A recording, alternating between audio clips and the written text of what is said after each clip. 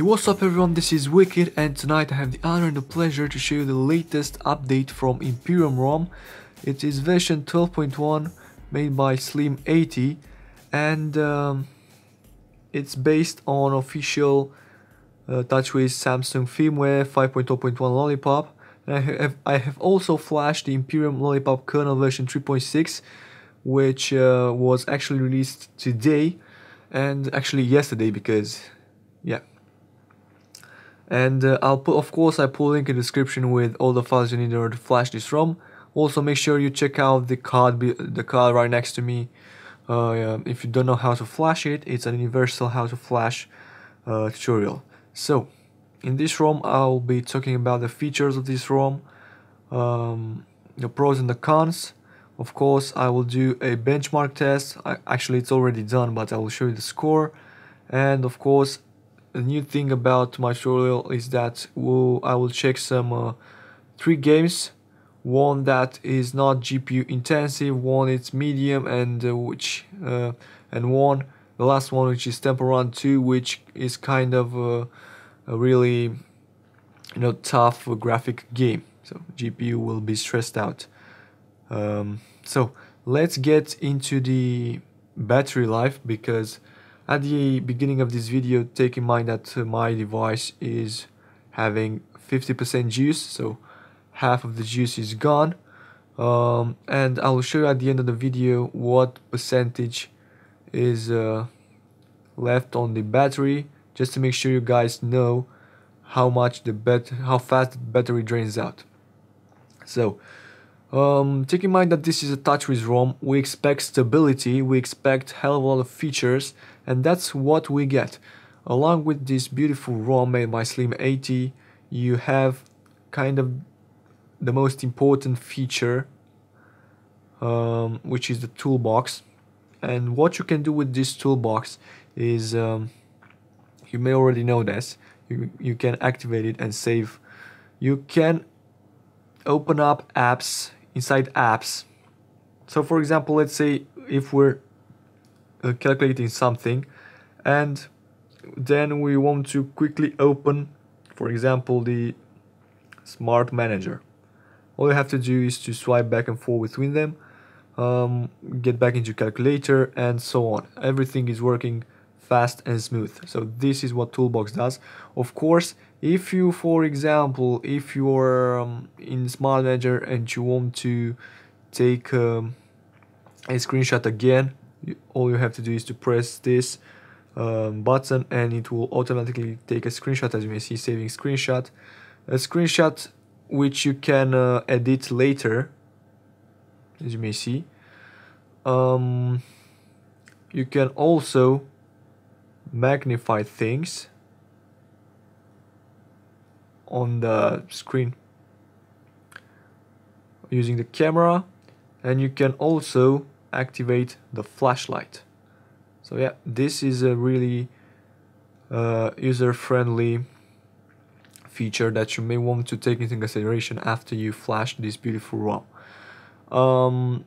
Another cool thing about this ROM is that it supports by default Xposed framework, so you don't have to mess with zips that you don't know how to flash. It is integrated by default, and all you have to do is to check it out into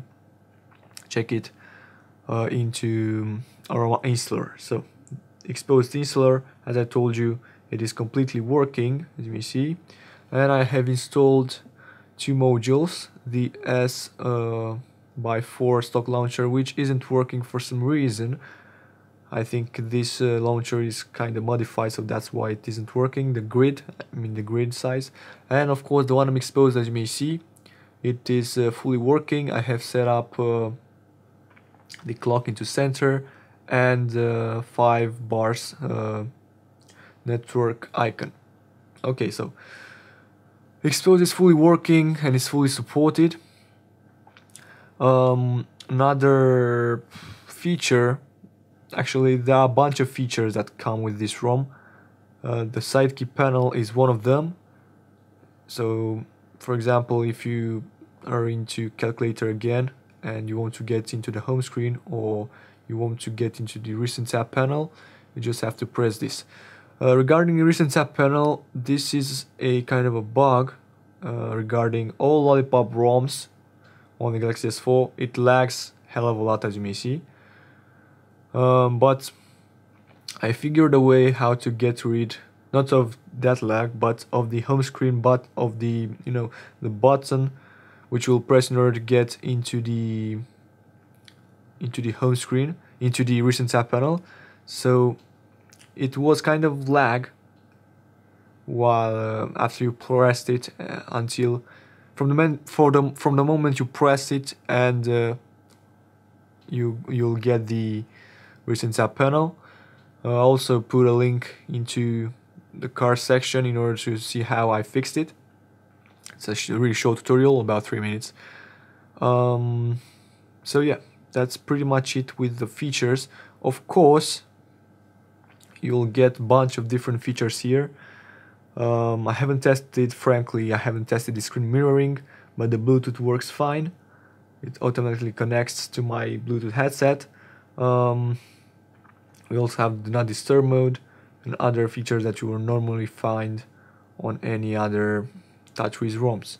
I also deactivated the S Finder thing here, quick connect and S Finder bars.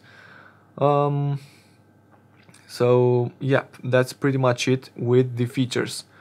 Regarding the theming part of this ROM, as you may see, you have a lollipopish Samsung Galaxy S7 style, a white marshmallow, not lollipop, sorry, I said lollipop, marshmallow theme. And of course you have I think this is the Galaxy S7 icon pack. If it's not, please forgive me.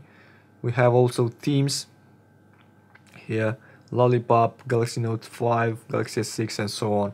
So you can easily customize the icons, not the entire user interface, pay attention. So yeah, otherwise let's check out you want me to show some apps. I think you all know them, so I'll get past through them. You may want to test them to see how they look. We have my files regarding the S6 my files application. Let's get into the performance part, and I will show you what score I got on in AnTuTu benchmark. Actually, not this. I opened the wrong application. AnTuTu benchmark. This is the application that you want to take into consideration. No. So I scored 33,641 points, which is a really fast score. And yeah, you know my opinion that these numbers don't really matter to me, because it really the most important thing while browsing to your phone is feeling that it is stable, it is rock stable, it is smooth, and it is fast. And you will see in the following moments that it is pretty fast regarding the GPU and the CPU. So let's open up a game that is not so GPU intensive. And as I told you, the Toolbox is present anywhere, so you may want to, for example, if you scored a high score, yeah, my language is pretty bad. If you got a high score, you may want to take a screenshot and share with your friends. But yeah, this is how it looks like. It's kind of pretty difficult to play behind the camera, but I'll try my best. So yep. Come on, yeah. It's pretty difficult to play behind the camera, believe me. So it's working perfectly. The non-GPU intensive game, it's working perfectly. Let's try the Traffic Rider. This one is in landscape mode. Again. Okay. So Traffic Rider loading. This is my scooter. And I will play Endless. Desert City Winter. There's only highway right now. Noon. Okay, so let's get started. Okay, I'm gonna turn on the media a little bit. Yeah, brr. As you may see, it's pretty fluid. No graphical bugs, no stuttering. Yeah.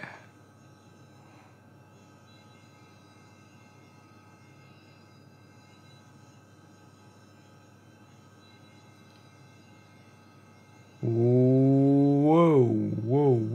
Yeah, so it's pretty fine regarding this this game, as you may see. Whoa, bitch. Okay. Yeah, so let's get out of the game. Now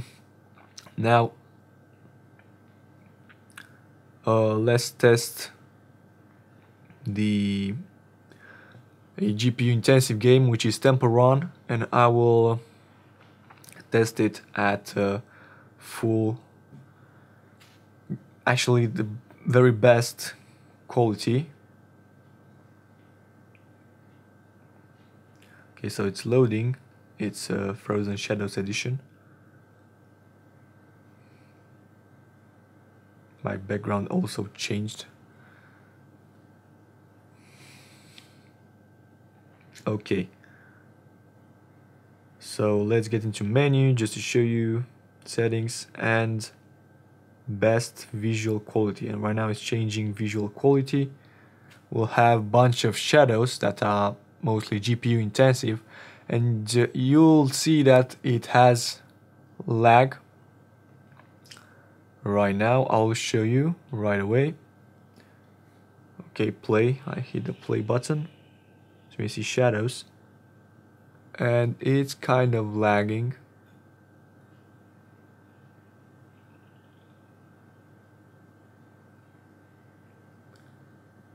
Not such a big deal, but it is. Let's admit it, it is lagging. Woo! Whoa, yeah, and I'm fucked. Okay, so that was pretty much it, I think. It's a really great ROM.